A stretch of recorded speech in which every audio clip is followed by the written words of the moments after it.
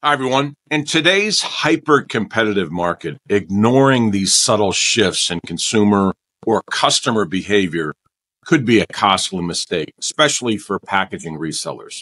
Now, here's a recent case study involving the Cleveland Clinic that should open any packaging reseller's eyes that there's gold right there in front of you. Packaging resellers right now in this market that fail to recognize how their consumers and customers are changing, how they should penetrate an account differently, you're going to be on the outside looking in. I'm telling you, the future of your business here is at stake. And I'm going to tell you exactly how to do this, even if you know nothing about penetrating an account deeper or selling a particular type of package. Cleveland, Ohio, since I've been here in the mid-'80s, the Cleveland Clinic is a massive giant. What does it have to do with packaging? I'll get to that in a second. The Cleveland Clinic owns like half the city, whether it be in real estate, office complexes, medical facilities, and things like that. So it's a massive organization, and it continues to grow. So the case study here in particular is regarding a packaging reseller in Cleveland. Now, I hear this all the time, and it drives me crazy, where packaging resellers will say, I can't make any money in this market, or I don't know how I'm going to survive, and what am I going to possibly do in order to get past making a salary? What's been happening here, which should be troubling to any packaging reseller, is the fact that packaging reseller, the companies, are beginning to let their reps go. They're beginning to either take their salary away, they're taking their company car away for the underperforming. And there's lots of them right now because the economy is really wonky. So back to the Cleveland.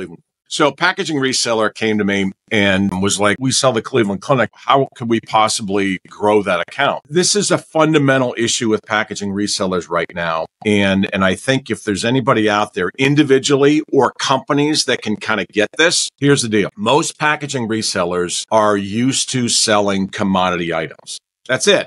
They know the bubble wrap. They know pallets. They certainly want to sell companies' machinery. They are stuck buying their stretch wrap or tape, but they're ignoring all these other things that are right in front of them. The Cleveland Clinic was buying from a packaging reseller, probably still is, for all I know, whether it be envelopes, copy paper, pallets, garbage bags. I mean, that's the commodity BS crap that's out there, but everybody is trying to sell that. But what I said to them specifically was, why are you chasing after or trying to sell the same piece of pie? What about selling them packaging that you know they have problems with? Every big company is having problems with their packaging right now. This is a major issue, and packaging resellers are not paying attention to this. The key problem right now is the fact that their suppliers, I don't care where they're getting this stuff, whatever the product is, Cleveland Clinic in this case, they are having problems with lead times. They are having problems with quality. They are having problems where their suppliers giving them full, complete shipments. How do I know this? Because I'm at that front line. I see it every day. I hear from companies every single day that are saying, my supplier is going to be 6 weeks late. What?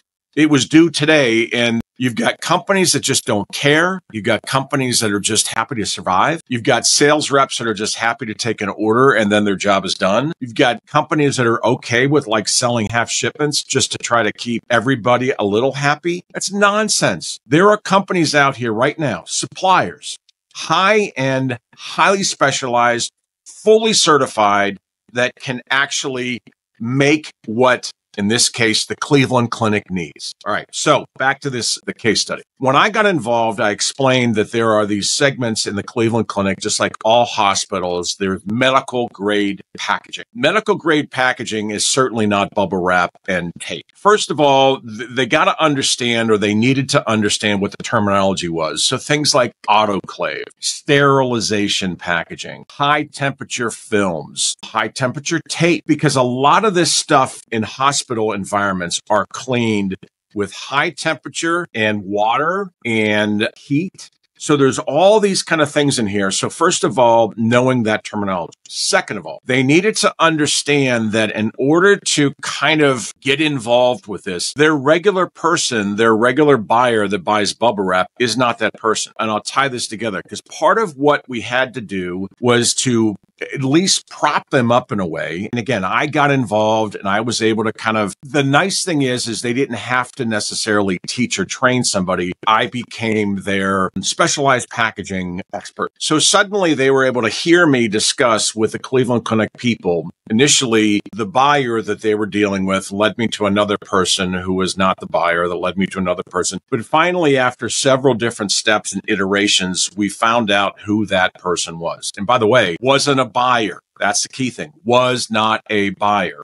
Specialized packaging is rarely handled initially by, Betty the clerk or Bob the clerk buyer. So once we found that particular person, then I was able to have a conversation with them about certain types of medical packaging. Now, being able to drop those keywords in them and say autoclave, high temperature films, what kind of equipment do you have right now to clean your instruments? Are you doing that on site? Are you using an outsourced company that comes in? Being able to talk the talk puts them at ease, like I'm not trying to sell them anything. I'm actually trying to help them. That's another thing here, packaging resellers. Stop trying to sell stuff. Try to sincerely help your customers, and then it'll come across and they'll be willing to tell you more. So anyhow, as it goes on, this particular person, at first, I guarantee you're going to have people that are going to go, no, everything's fine. Everything's great, because nobody wants people that are in positions like this are overworked, underpaid. So the last thing they want to do is create more work for themselves. So this is another key point here in this case study. I told them, now listen, Sam or Bob or whatever his name was, I'll handle the information. I'm not looking for you to create work for you so you have to look something up. All I'm asking you to tell me is, are these big, massive shrouds and autoclave in this particular case?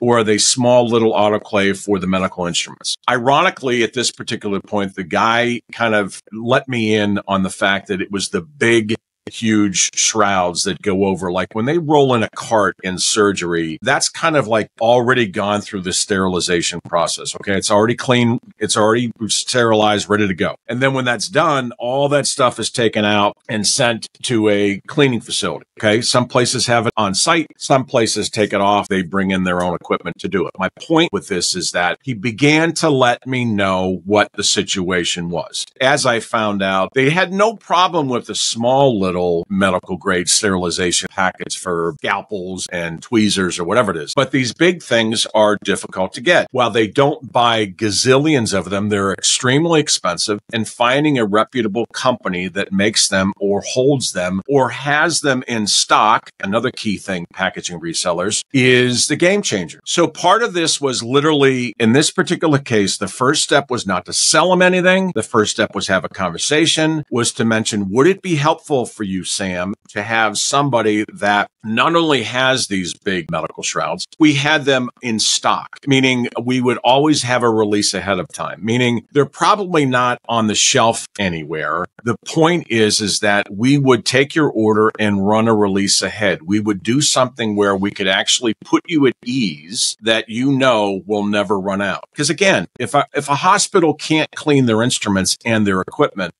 they can't do surgeries. They can't do surgeries. There's no money. Suddenly, I just left that on his mind and I backed away. And I backed away to the point where I basically just said, great. Thanks for the information. We're going to get back to you. We'll follow up here shortly. And if it's okay with you, you and I okay to connect? And a lot of things with packaging resellers, they're so afraid of companies or people in my team that are going to go around them, or, oh God, you're going to sell them direct. My team wants nothing to do. We want to partner with a reseller.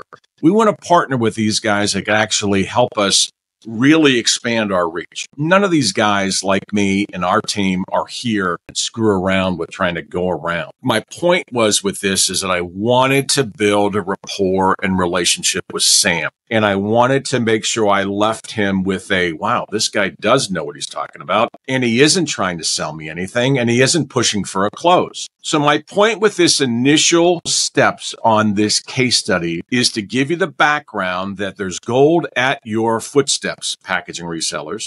The Cleveland Clinic is just one example. Then I also shared how we got in the door using our existing contact that buys commodity stuff. Then we used that to penetrate and find out. I mean, it took several calls and a couple different appointments to get to that decision maker. And then what we did, which is absolutely critical, we just asked for information. I didn't push to close. I didn't quote them on the spot. I didn't come up with any pricing. None of this nonsense. This is a dance. It's a long dance. But if you do it right, you're gonna nail it. And not only are you gonna nail it, but they're gonna be customers for life. And not only are they gonna be customers for life, but you're gonna be making 20, 30, 40% profit margin over and over and over again. And that's going to lead you not only to, if you really still want it, to sell them your commodity stuff, but it's going to vault you into a whole different stratosphere when it comes to being a partner for, in this case, Cleveland. So I've thrown a lot at you for the initial case study. So how do we go about? Let's just take it to the next level. So how do we go in a step 2 in this case study? Okay, we've got the Cleveland Clinic. We're having an appointment. But I know nothing about autoclave packaging, and I know nothing about how to position it for sale, and I know nothing about how to handle the objections or even the questions that these people have. Well, fortunately, I've done a next video on the case study, and I think it'll dig in a little bit deeper. But this was case study number 1. Stay tuned, because this will lead into how we're going to position this for sale, and then we're going to nail it. Thanks.